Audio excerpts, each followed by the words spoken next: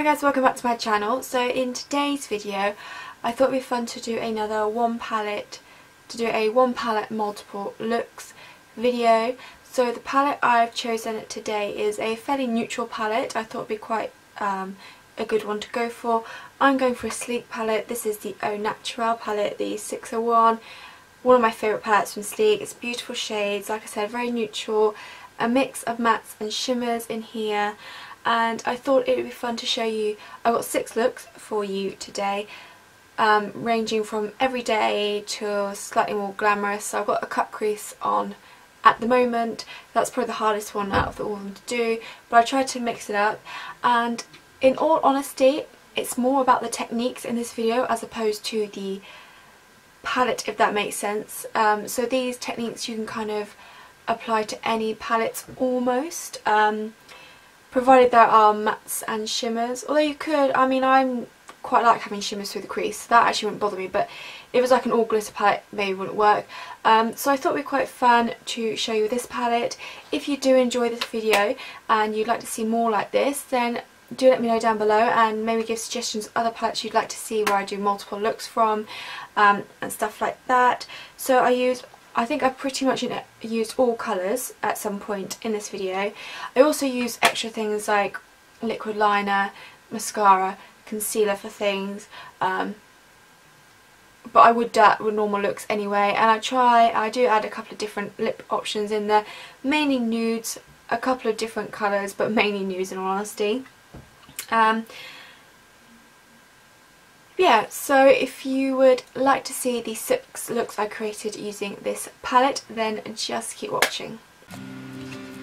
So the first look is a half cut crease, or at least my attempt at a half cut crease. I've been seeing these quite a lot recently. I think they look really pretty.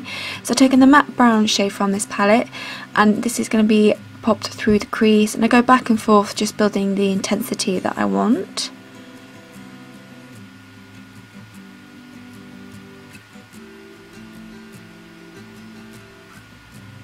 Then I take this grey stone kind of shade from the palette. I use this to further blend out and almost act as my transition shade as well. Then I'm taking the black shade. I'm just very lightly going with this shade and just further intensifying the crease section.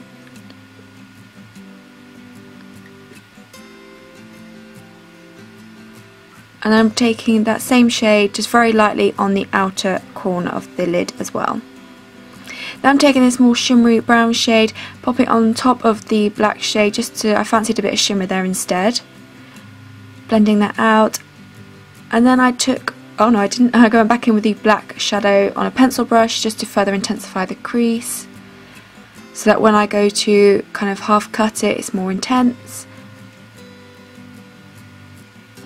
Then I'm going with concealer just to map out where I want the crease to be for the first bit. So you literally just do it in the inner section going up, and to set it I'm taking the white shade in the palette. Then I'm going with this kind of greeny shimmer shade and packing this on the section that I've created, like the blank canvas for the half cut crease. And then to lighten it ever so slightly, I do go in with the more peachy shimmer shade as well. I thought it looked quite pretty together.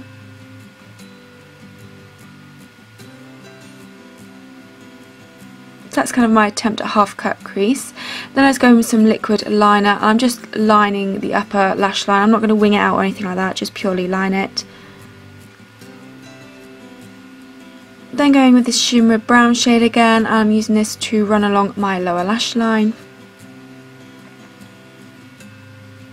And then give my upper and lower lashes a couple of coats of mascara. And then for lips, I went in with the Colourpop Ultra Matte Liquid Lipstick in Instigator, just a really nice peachy nude colour. Okay, so look number 2 is more of a kind of bridal look, or like a wedding guest look. It's quite subtle and soft, so I'm taking the yellow and orange matte shades in this palette. I'm mixing them together to create my transition shade.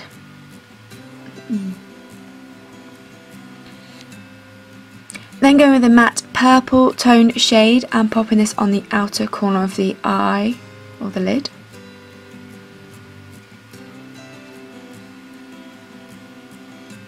Then I'm going with that peachy shimmer shade and popping this on the inner section. I'm just using my finger for this and just packing it on. And you can go back in with that matte purple shade just to run along the lower lash line. So it's quite a soft look, but I thought it was very pretty. And taking the black shade just to define the upper lash line ever so slightly. So like I said, it's quite a pretty wedding look. You might want to go a bit more intense if it was more of a bridal look, I think, for photography purposes and stuff. But still really pretty. I took some brown liner in the waterline and popped some mascara on again. Then for lips, I'm using the Lily Yellow Rose Gold lipstick. It's quite a pretty soft look.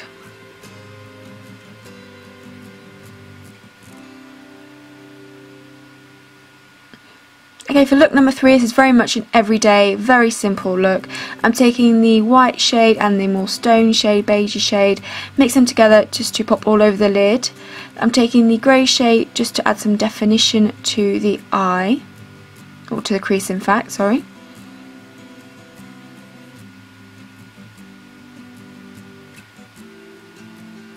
This isn't going to look like much, but it's going to just add a bit of definition to the eye. Then I'm taking the matte brown shade and literally run this along the upper lash line, and I also take it along the lower lash line as well. This is very much a soft, simple, everyday look.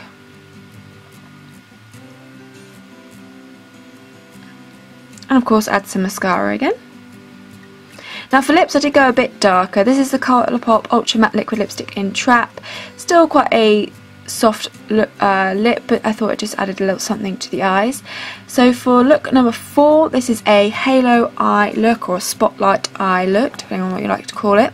So I'm taking the matte purple toned shade again, and I'm packing this on the outer corner and also the inner corner as well, making sure to leave the gap in the centre.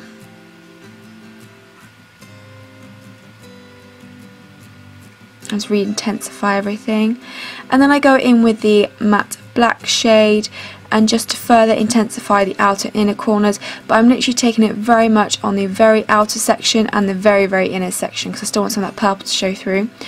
Then I took this nice purple shimmer shade, packed this on the centre bit, the halo bit, and just to lighten it as well, I went in with the peachy shimmer shade as well, and that creates your halo / spotlight effect on the eye. Then I went in and just re-intensified with the matte purple shade, make sure everything was nice and blended. Then I take that same shade for the lower lash line. I literally pop this all over the lower lash line. I then go in with the matte black shade to intensify the outer and inner corners of the lower lash line. And then go in with both those shimmer shades again and pop them on the centre bit of the lower lash line just to mimic the halo effect on the upper lid. Then just taking a black pencil just to waterline and tightline, and again add a couple of coats of mascara. For lips, I take the Makeup Revolution Lipstick and Twist, pat this on and slowly blend it out to give a soft red lip look. For look number 5, I wanted to go for quite a sort of smoky eye look, so I'm taking that matte purple shade again. I'm packing this all over the lid. This is actually a very simple look, only a couple of colours in this look, but it's just pack it on. Then I go and blend it out, and just to help further blend it out, I take the grey shade from the palette, and like I said, I just further blend it out and kind of act as a transition shade. Then I did take some of the black shadow just to define the upper lash line ever so slightly, and then go back in with that purple shade just to re-intensify the lid. Then going back in with a black shade just to run that along the lower lash line, trying to avoid the really inner part of the lash line. And then I go back in with that matte purple shade just to further blend and smoke everything out on the lower lash line. And then again go with a couple of coats of mascara. You'll notice with this video I don't do any false lashes, just so you can see the eye look properly, but you can have false lashes if you want to. Then I take another Colourpop liquid lipstick in Teeny Tiny to go with this eye look.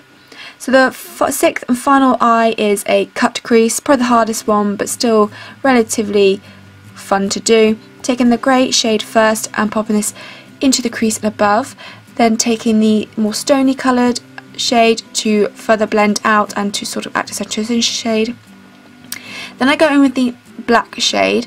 First of all, take on a slightly fluffier brush with a very light hand and buff this into the crease and slightly above as well.